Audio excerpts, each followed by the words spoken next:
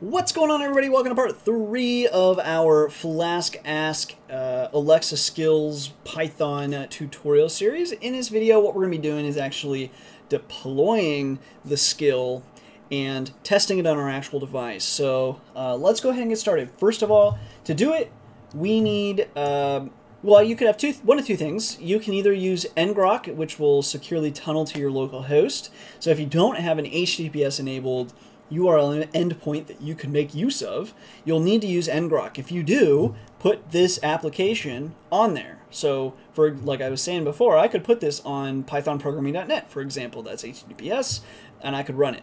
But since I'm assuming probably most of you don't have that, and if you did have that, you would know how to do that, I'm not going to cover that, and instead we're going to use ngrok. So go ahead and click download here.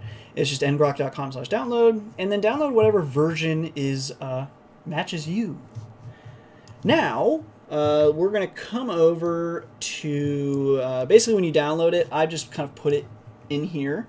You should get this. You can extract it. We'll extract it here. And then I'm going to move it into here. So into the same place with my script is. It's not necessary to be there. It's just going to make it easier for me. Now I'm going to open up the command line. If I find it, I guess I didn't do it right. Anyway, you can hold shift and then right click and it'll be an option on Windows. Control-T, or actually just right click on Linux and you'll be there. Anyway, now to use it, we're going to say ngrok to call it. We're going to say over what protocol do we want to use. We're going to use HTTP for now. And then on what port? Well, the Flask development server uses port 5000. Boom, we run it. And now for forwarding, we have an HTTP address and we have an HTTPS address. That's going to make Amazon happy. Amazon is just basically requiring of us to have an HTTPS enabled endpoint. So let's do it. So let me see here. We're going to bring over, as soon as I find it, I've got too many screens. Here we go. So now, going to developer.amazon.com, go ahead and log in or create an account if you don't have one. And just as a reminder, or I guess I haven't even said it, as a note, make sure that this account is the same account as you're using on your Alexa device. So, because this is just, we're just developing this and running it kind of in development. You could push it to production if it's something decent. This is really not production ready at the moment. Please don't steal my skill. But anyway, this is just in development. So when it's in development, it's only pushed basically live for you and your account. So anyways, once you're here, click on the Alexa tab. And we're going to do Alexa Skills Kit. And then there's a button right here. We're going to click that and we're going to start a new skill. We'll leave everything as default besides the things that I mentioned. So first, the name, we're going to call this Reddit Reader. That's just the name of the app, basically. If it was in the App Store or something like that, it'd be Reddit Reader. And then invocation name, we're going to say Reddit Reader. This is the name that your users will actually use to invoke the app. Okay, we'll hit next. And now we get to the intent and sample utterances. So for the intent schema, I'm not going to make everybody write it because it's just kind of frustrating and annoying. So I will put in the description of this video the following thing I'm about to copy and paste here.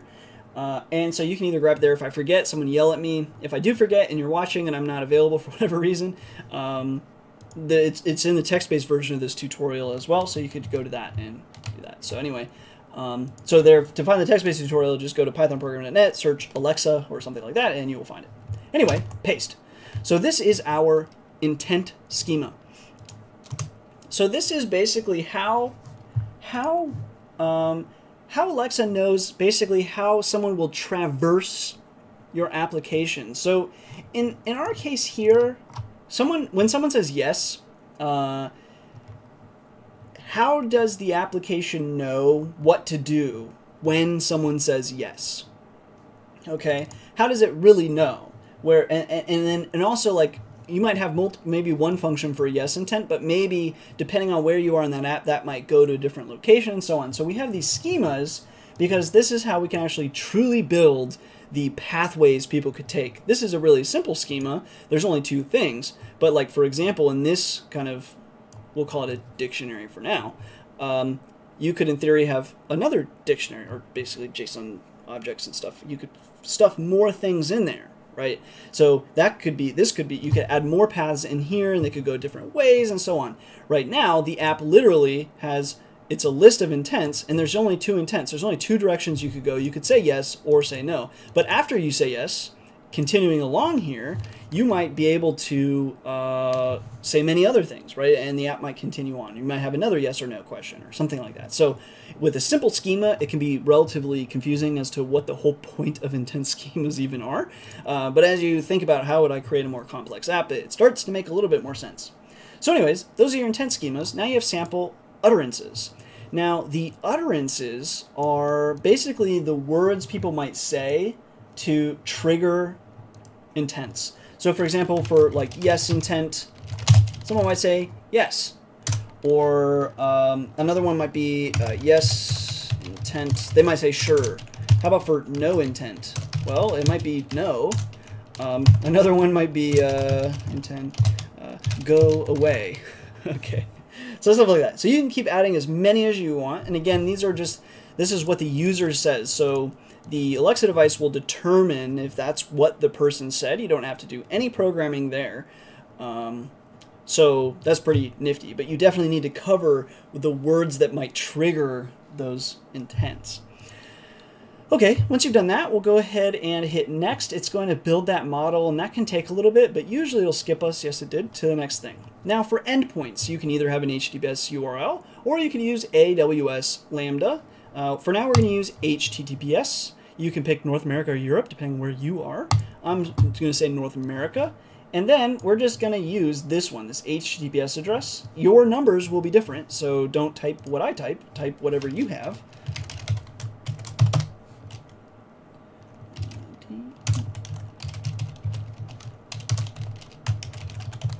So once you've typed what's here, recall our code, our endpoint, I said, was /Reddit reader. If you didn't say, if you just said slash and you didn't create a homepage like we did for the Flask app, then it would just, you could just leave it like this. But I said it's actually hosted at Reddit reader.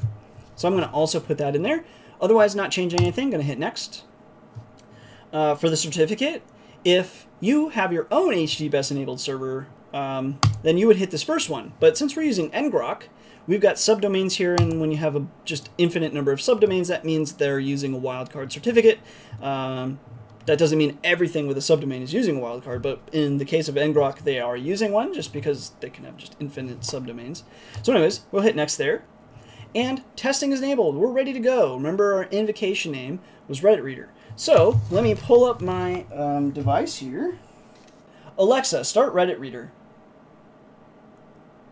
Hello there. Would you like the news? No. I am not sure why you asked me to run then, but okay. Bye. Okay. I have too much fun. Alexa, start Reddit reader. Hello there. Would you like the news? Yes. The current world news headlines are: the richest 1% of Indians now own 58.4% of wealth. 80,000 reindeer have starved to death in Siberia. Okay, so as you can see, we're reading the headlines and all that. There was a decent delay with the whole yes. That would be nice if it was faster. We're pretty much getting that because we're forcing that 1 second sleep in there. But that's just mostly so the API doesn't get angry with us.